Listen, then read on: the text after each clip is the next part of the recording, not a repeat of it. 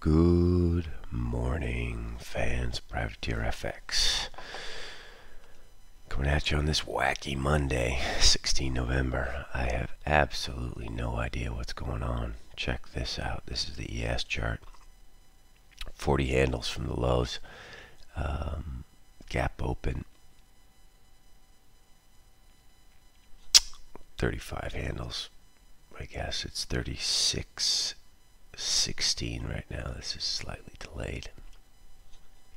No clue why we're here. No dog in this fight, just watching. Why isn't the 10-year yield higher if we're so risk on? Don't understand. Why isn't the gold price lower if we're so risk on? Gold traded up to 98.4, 1898.4 on a massively risk on move overnight. No clue. Why did Euro trade up to 54? No idea. Although 60 is the sort of expected resistance point, so that makes a little bit more sense. But in general, as you can see, I have no idea what's going on here today. Totally befuddled by all of this. Mainly the S&P chart. The rest of it is just floating around. Normal FX stuff. But why are S&P's 40 handles higher? It's a very, very good question. Especially after Friday's ramp. I guess we're, 120 handles from the Thursday lows. So I guess this is, I don't know, path of least resistance. Not sure. Calendar today looks, let's see how it looks. I have a feeling it looks pretty weak.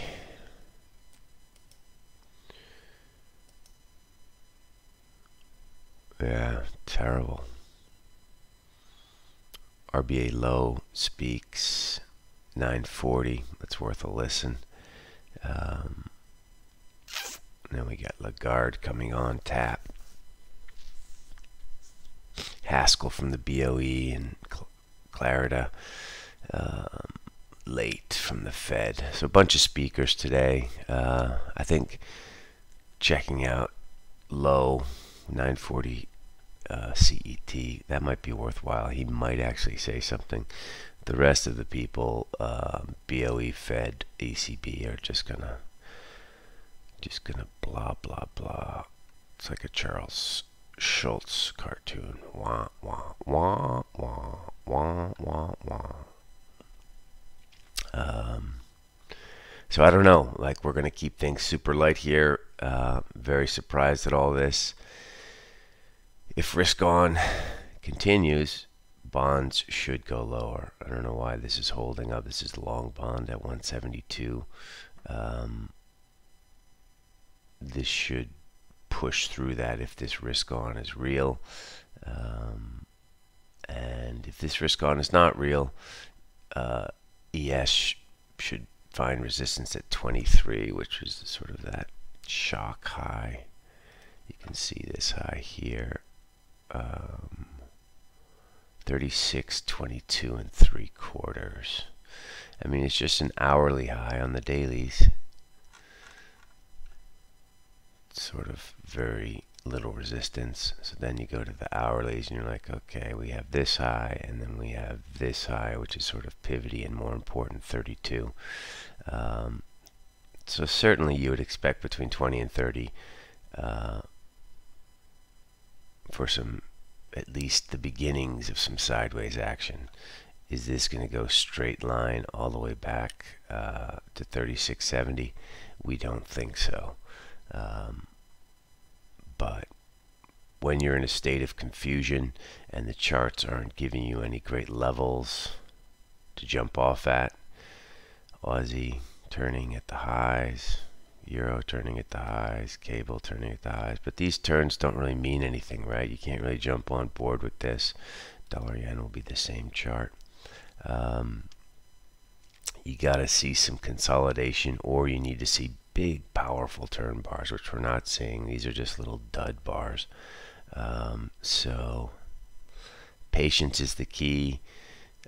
Very little risk is, I think, the key, unless you're long stocks from Friday's close. Then you have some money to play with. Then you have some action on the table. If not, I would just slow it all down, take a deep breath, see what's going on. We tried this dollar CNH long on Friday. This was our cut point. Looks like the cut point was the point to go short. But you can see how we made all these lows at 70, so we got long right around the figure.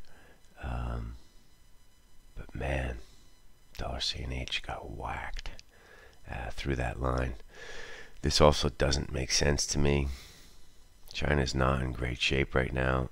All kinds of financial problems.